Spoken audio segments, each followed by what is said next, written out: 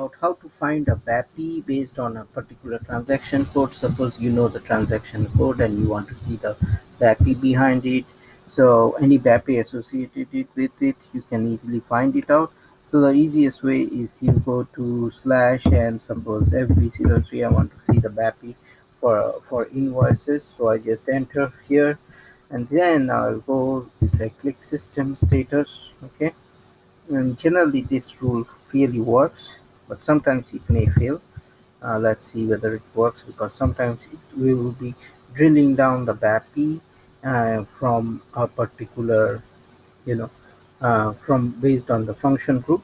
So here we will go to, we'll click attributes. Okay, and here if you see, this is the package. Now we are going to get to a particular transaction code, like we are going SE84. Okay, so here once we go to SE84, here you click on program library. Okay, and here you put function modules. Okay, and here you put the package and you execute.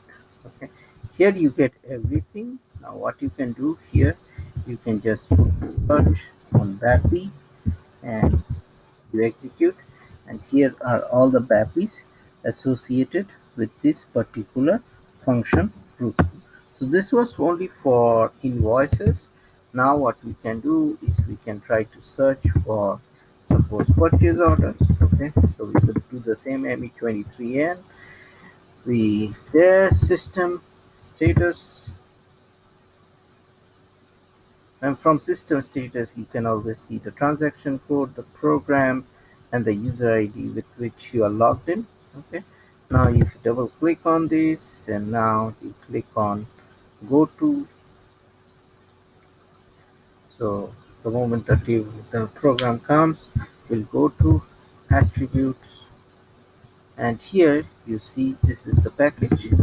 So again, then what we are going to do, I'll do it from scratch. We'll go to slash n se84. Okay, and here we go to program, we go to function modules, and here we put the function group, and here we put BAPI start, and we function F8. We don't find anything. So because here sometimes it may misfire because you have function group ME where, oh sorry, I put the wrong thing. It should not be here. It should be here. So the package, and here you can execute and you can see all the BAPIs here.